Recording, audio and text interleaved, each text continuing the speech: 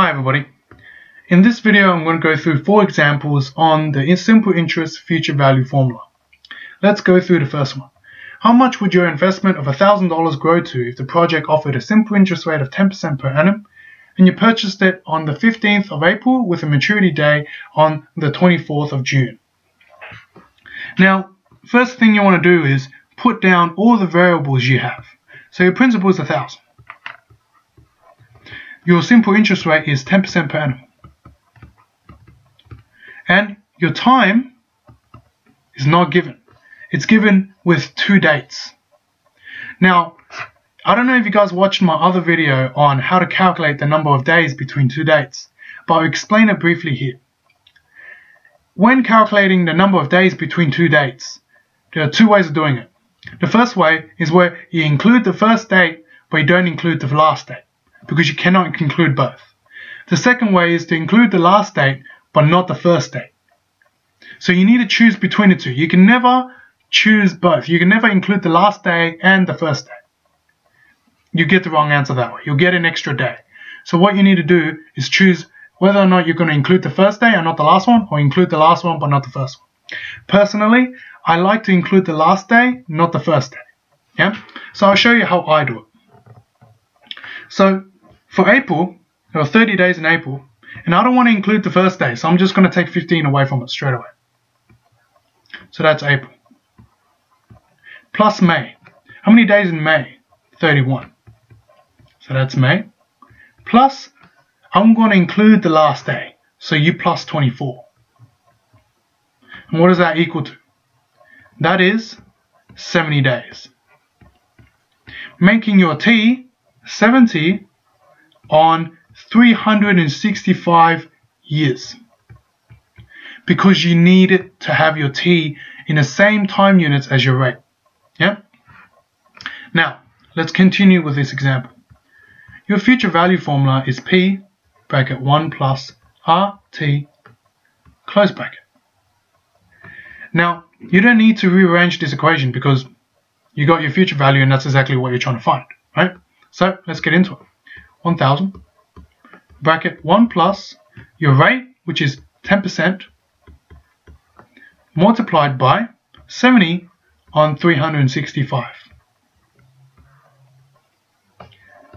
Once you put this into your calculator, so 1,000 times bracket or this close bracket, you would get $1,019.18. That's your first example. Let's go to this one. Sandra wants to know how long in months it would take for her savings of $1,000 to grow to $1,050 if a bank offers her a simple interest rate of 10% per annum. Let's start writing out what we have. You have your principal, which is 1,000. You have your future value, which is $1,050. And you have your simple interest rate, which is 10% per annum.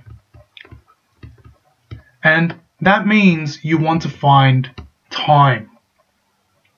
Now, I've gone through how to rearrange this future value formula, which is future value P bracket 1 plus RT, in another video, in a previous video actually. So if you want to check that out, check it out.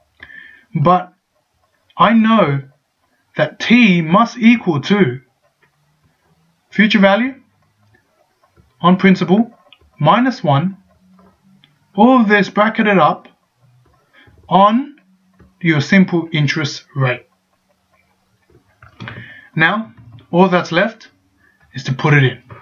So you got 1,050 on 1,000 minus 1. And you need to have a bracket in for this in your calculator.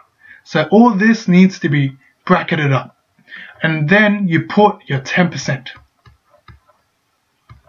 Your answer should be 0.5 years. You have produced an answer that is in years. Why? Because your rate is in years. So what do you need to do to convert this into months? Because it's asking for months. Well, how many months in half a year? 6 months. And there you are. Let's move on to our next example. Henry bought an antique watch for $1,000 and sold it 6 months later for $1,050. What simple interest rate did he earn on this sale? let's put out what we have. Your principal is 1,000. Your future value is 1,050. Your time is 6 on 12 years.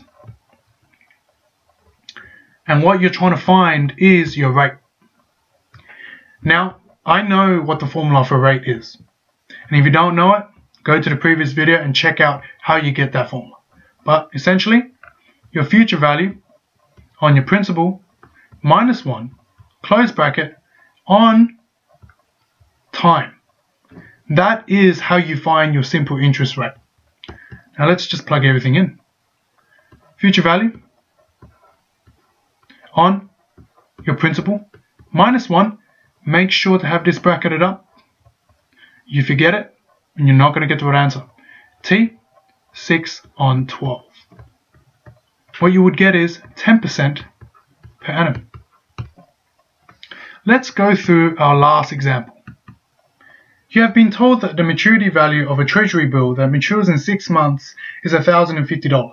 The simple interest rate offered by the Treasury bill is 10% per annum. Calculate the principal of the investment. So, we're calculating the principal. Future value is 1050. Your time is 6 on 12 months, on 12 years, sorry. And your simple interest rate is 10% per annum. You're trying to find your principal. So, let's write out the principal formula. Yet again, if you haven't watched the previous video, please do. Future value on 1 plus RT, close bracket. This equals 1050 on 1 plus 10% multiplied by T, which is 6 on 12. What you have as your principal is 1,000. And that concludes our video. Thank you for watching.